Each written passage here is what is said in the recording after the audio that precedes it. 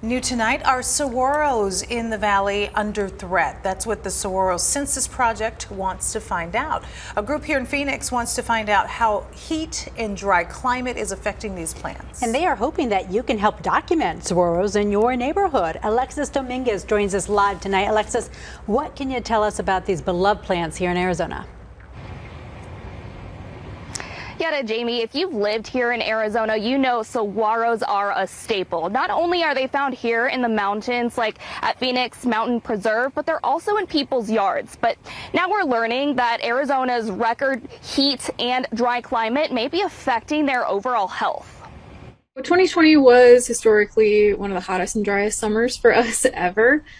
Which really had an impact on both urban and wild saguaros. Saguaros are not currently listed as threatened or endangered, but Jeny Davis, Ecoflora engagement coordinator, tells us the Desert Botanical Garden has seen an increase in saguaros falling over or even losing arms. Phoenix is a heat island, so with the built environment, concrete, asphalt, glass reflecting off of buildings, our temperatures are hotter in the city as opposed to, natural, wild, open desert.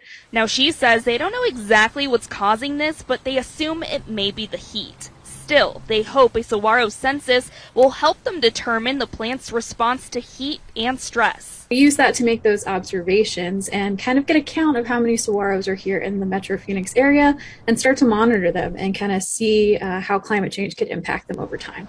And the community can be a part of the project by downloading an app on their phone called iNaturalist. Join the Metro Phoenix Saguaro Census Project, and you can make observations of saguaros anywhere in urban areas. We don't want parks, we don't want natural areas, we want, in front of schools, houses, things like that. Davis says the project will help the lead expert track the plant's health and track the differences between urban and wild saguaros, and in turn help the animals in Arizona that depend on them for water and shelter.